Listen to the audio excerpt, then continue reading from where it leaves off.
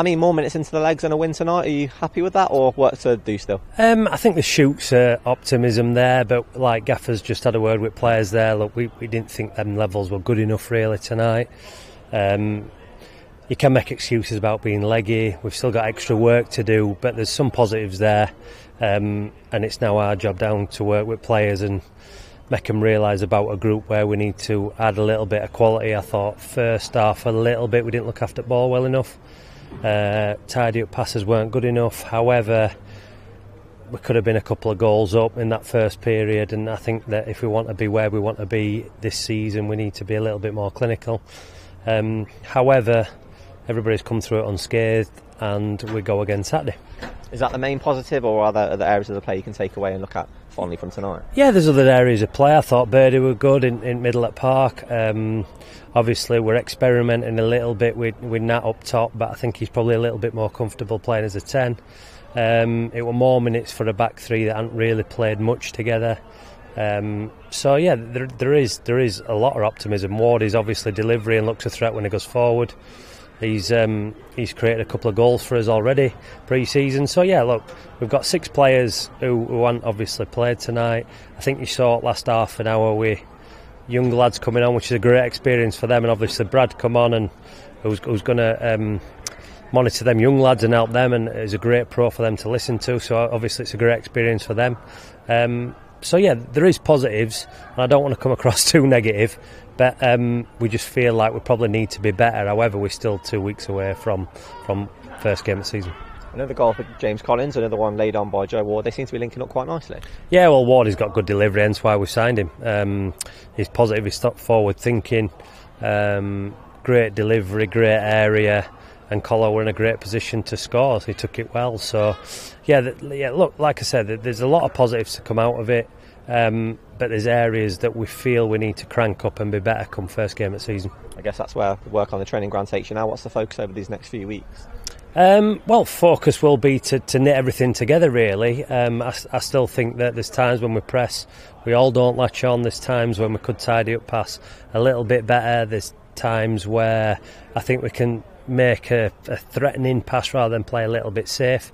So look, there's loads of things we can work on, and lads know that. And look, we're not expecting to come here tonight and see football utopia. We've brought a lot of players in. Everything's kind of culminating together slowly.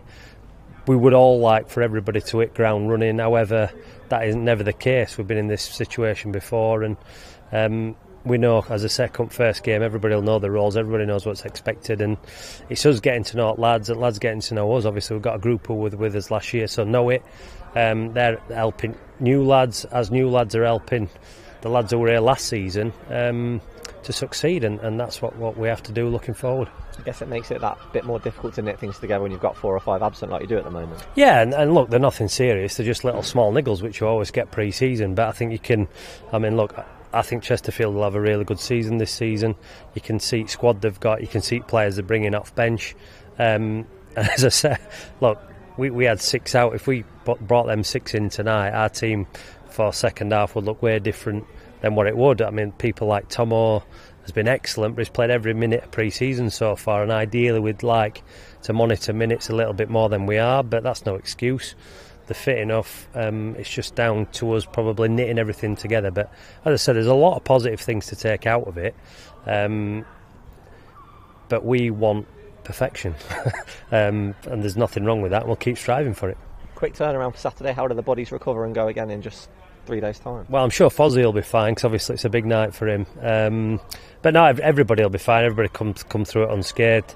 Obviously, it'd be great for Fozzie. I think he deserves it. He's been a great servant at football club. It's a little bit of a plea really for all Derby fans to come out and thank him. It'd be really good to get as many people there as we can for him. But it'll be another occasion that is a pre-season game, but obviously it's Craig Forsyth's testimonial first and foremost, and we want to make sure that him and his family have a good day. How much have you enjoyed working with Fozzie over the last, coming up to a year now? Oh, he's a great lad. He's Derby through and through. He loves the club. He obviously lives in the area.